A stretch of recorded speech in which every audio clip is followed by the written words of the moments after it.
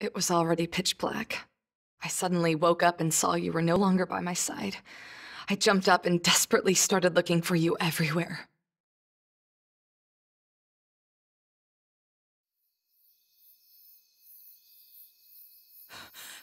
Koko?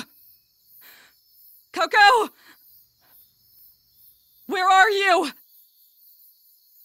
No response.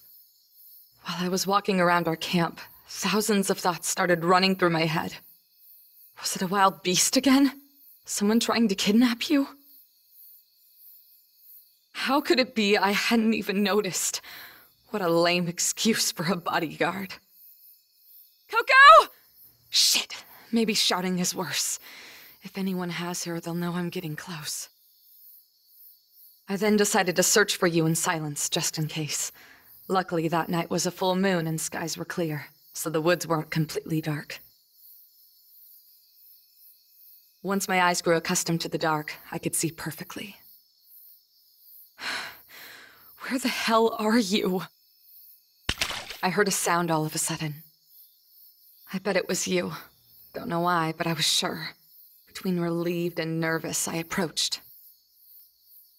Oh, there you are! Scare me like that again and I'll kick your butt!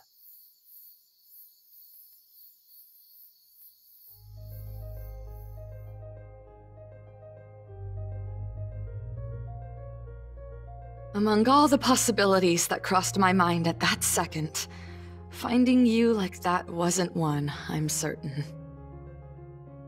The moonlight illuminated the lake, and on its shore, you. Naked. Taking a bath. Koko? What are you doing here? What do you think? I was looking for you, you idiot! I woke up and saw you weren't there! All right, you found me. Now please go back to sleep. I found myself incapable of looking away from you, not understanding why. Maybe because this was like those old tales in which a knight finds a nymph or something in this very same situation, and he ends up mesmerized by her beauty. I know I asked you to keep an eye on me, but not like this! Not when I'm naked! How was I supposed to know you felt like going for a midnight swim? Could you please stop ogling me already? I'm not ogling you, idiot! We're both the woman! You don't have anything I haven't seen before. I'm going back to camp, and I wasn't looking!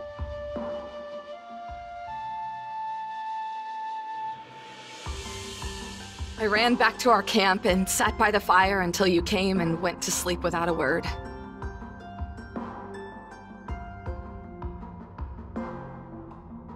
I guess you didn't even want to look me in the eye after the shame I put you through. But I was surprised by how quickly you were able to catch some sleep. And I was still unable to stop looking at you. Look at her, sleeping like a log. And to think she was such a mess just a moment ago. Maybe I should take a relaxing bath as well. Seems to have worked for her.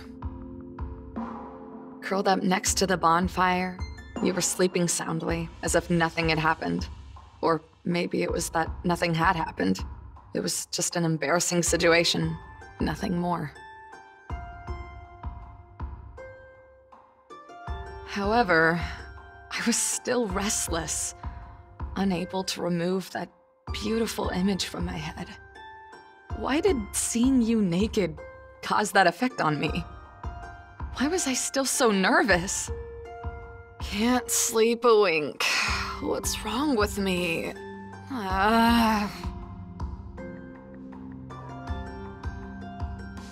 You moved a little in your dreams, and your blanket shifted away. I was, again, looking at your body from top to bottom. Then I noticed something that you were hiding under your clothes. I couldn't believe that. What's this? My eyes didn't trick me. It was the relic. You had it on you. Who would have thought? Carrying something so valuable would only make you a target for bandits. Is that what you wanted to pay me with? Weren't you supposed to give me something even better? So I never lie, huh? Bullshit. I reached out. I had the relic at my fingertips. I could take it and go. Leave you to your fate. All my problems would disappear and I could pay off my debt and leave in peace. All I'd have to do is pick up that damn relic and get the hell out. So simple. You wouldn't even know until you woke up, and I'd be far, far away. That'd serve you right for trusting someone like me to babysit you. It'd all be over in a moment. This ridiculous journey.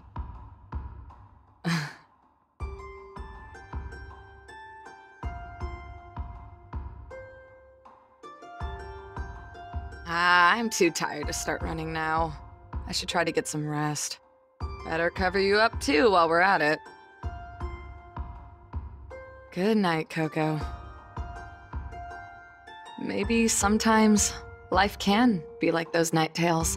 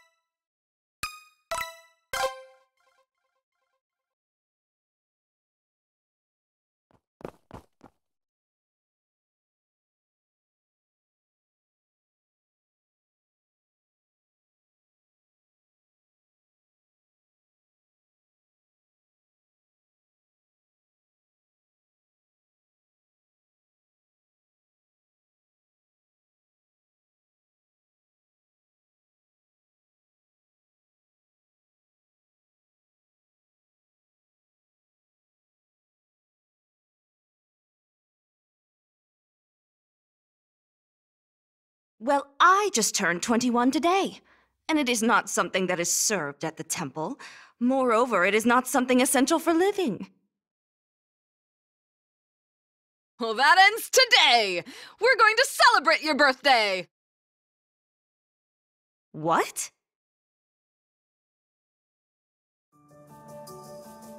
Fortunately, we were in Undira, the most prosperous city in the kingdom, and the only one in which I knew of a tavern where I could take you without anyone bothering us.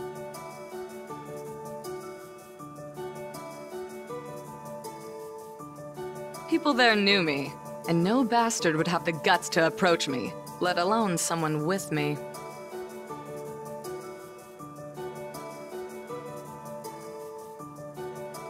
For their own sake, anyway. I did not expect ale to look this bad up close. It really does not look like something that should be consumed. Not with that color. I don't know how it is for little princesses like you, but commoners like me drink this instead of water. At least, this doesn't give you diarrhea. My parents made me drink it when I was a child. I see. So you drink this because your water is ridden with disease. In that case, I too shall drink. Bottoms up! And you drank the whole jug in one go. Hey, take it easy, princess. That stuff has a kick to it, you know.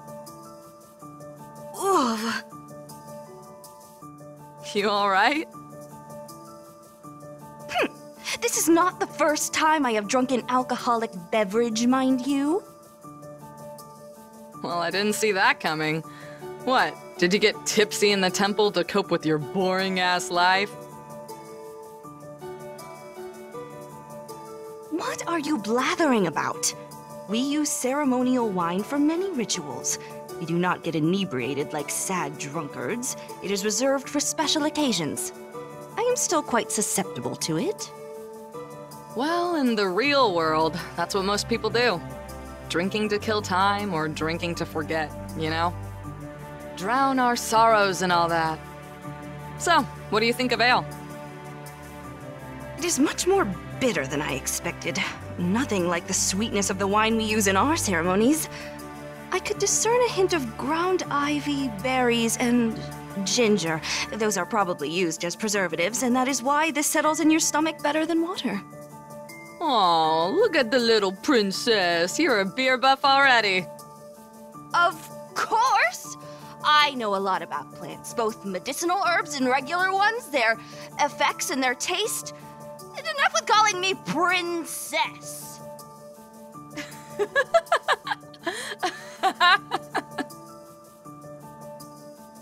This is nice, isn't it? Being together like this, just the two of us. This is what I used to do after a hard day's work. So stealing. Exactly.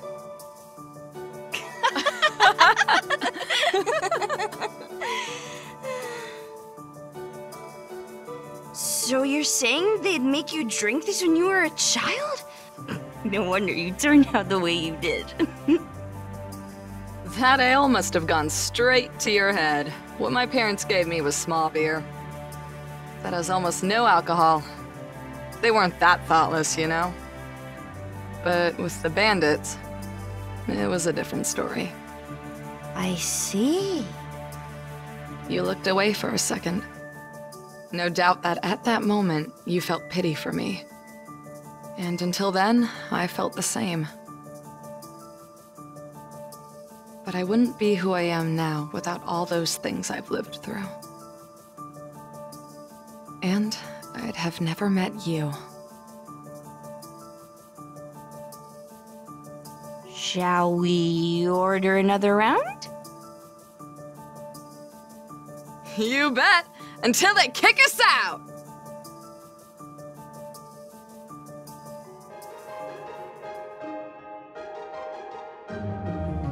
I lost track of time, and without knowing how, I was carrying you through the empty streets on the way to the inn, which fortunately was a stone's throw away, because You were a deadweight.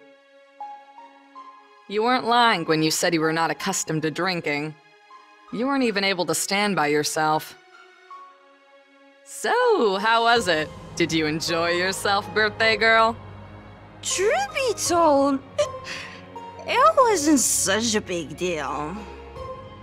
Well, you have to get used to its bitterness, but that's kind of the point. You'll get into it eventually. But of course, it will never be as fancy as the ceremonial wine of yours. I mean, I liked the company better. That was fun. You had serious problems keeping yourself awake. But you looked as if you were making a huge effort to keep your dignity. I love you, Tama. I felt as if my heart skipped a beat. I hadn't heard those words in years.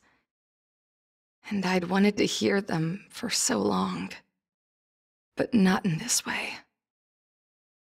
Shut up, idiot. You're drunk.